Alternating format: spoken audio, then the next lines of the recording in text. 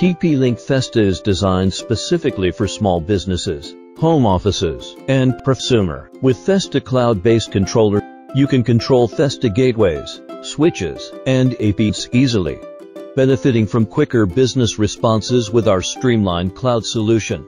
Here we will introduce how to configure an entire network with TP-Link Festa products via the Festa cloud-based controller. As an example, we're going to set up the wireless network for a coffee shop. A typical scenario of the Festa network solution. We use Festa FR205 as the gateway, Festa FS308GP as the PoE switch, and Festa F61 as the access point, all of which will be managed on the Festa CBC. To build the network, we connect the one port of the gateway to the internet and the LAN port to the PoE switch. Then we connect the Festa AP to the PoE switch. In the coffee shop scenario, the network is shared by the owner, staff, and customers. To enhance security, we want to divide the LAN network into different VLANs and limit the network access of different clients. Here are the specific requirements. 1. The owner should have a full access to the entire network. 2. The staff can access the internet without rate limit, but cannot access the core network. 3.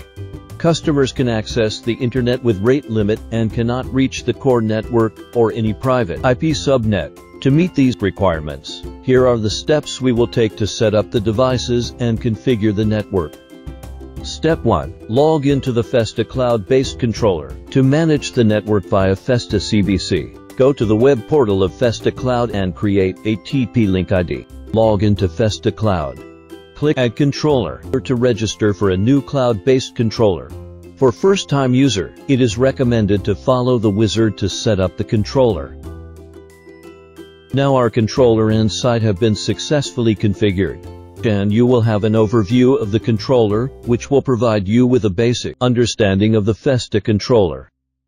Step 2. Adopt devices. Before adopting devices, make sure all Festa devices have access to the internet. Go to Devices and click Add Devices. Enter the SN of each device. If you have a large number of devices, use Import to adopt devices in batches. Click Confirm. Wait for a while and the devices will be successfully adopted by the controller. Step 3. View dashboard and menus.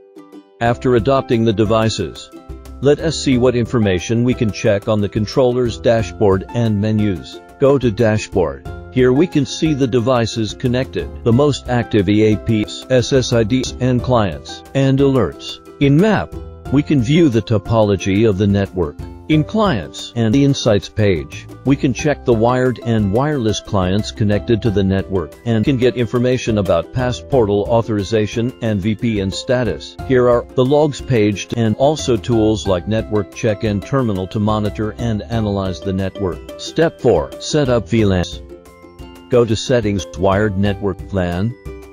Here we have a default LAN VLAN 1 which represents the core network. We can simply keep the default settings based on the network deployment requirements.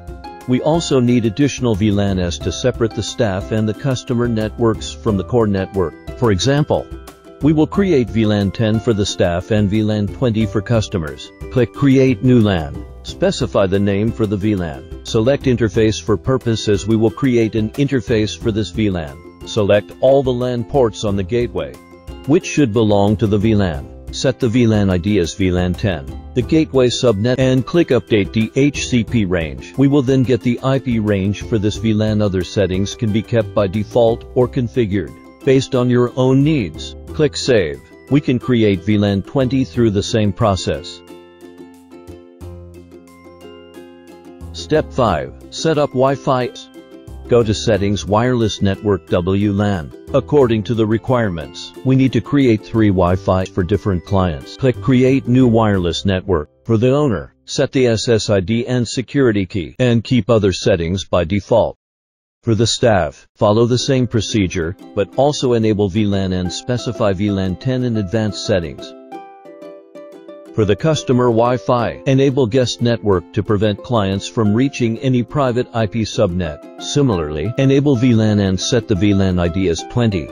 Besides, customize client rate limit profile to limit the download and upload rates. Click Apply to save the settings. Step 6. Set up ACL Rules.